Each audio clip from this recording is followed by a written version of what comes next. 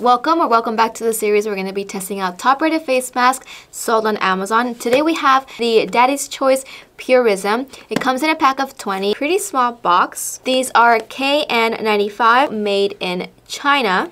The standard of this one is GB 2626 2019 KN95. These come packed 5 per bag. Let's go over the listing really quick before I try it on. They're the Purism KN95 face mask, disposable 20 pack.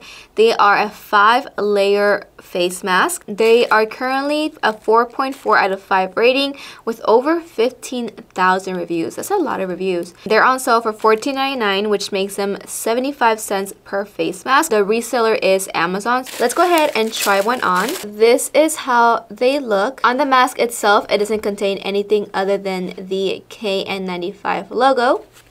Let's pull these.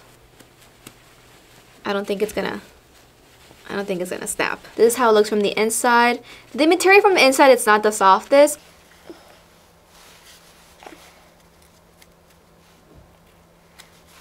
So these fit pretty big on my face, but I don't know if it's because I was yanking these straps. So let me try a different one on.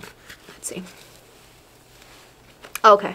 Yeah, I did kind of loosen these up a little bit. This one fits a lot better. The wire is pretty good, so it is providing a good seal. What I am noticing though, it has a lot of collapse, and they're just a little bit harder to breathe than other KN95s. Nope, I don't smell anything. So with all that being said and giving you guys my opinion on how it fits my face, let's go ahead and see how it performs with our TSI machine. This is our TSI machine. We use it to test the particle filtration efficiency of a respirator or mask. Our testing procedure is inspired by NIOSH. We first remove the headband from the mask before placing it onto the testing plate to ensure a proper seal. Then we make sure that the mask is completely sealed with hot glue to the testing plate. The testing plate is then attached to the frame and the box is placed under the TSI filter holder for testing. We will be testing 3 masks to acquire the most accurate information.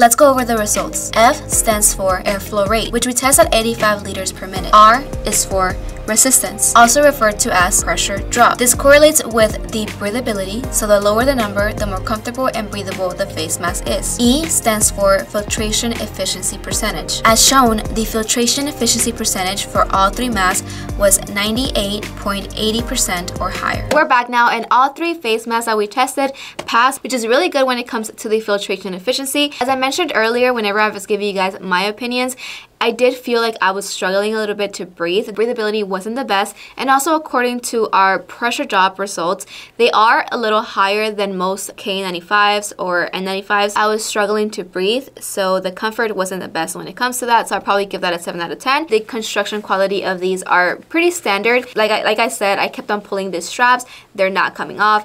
The nose wire is also a pretty decent nose wire. It's not too flimsy, but it's also not too hard for you to adjust it to your face. I really hope you guys found this video helpful. Please don't forget to give us a thumbs up, subscribe to our channel, and also don't forget to click that bell notification to get notified every time we upload a new video. Please be sure to leave in the comments down below any face mask or N95 respirator that you'd like for us to test out next. And finally, don't forget to check that description box down below. We will have a lot of information, including our master data sheet and website, which is AccuMed.com. And I'll see you guys in our next video.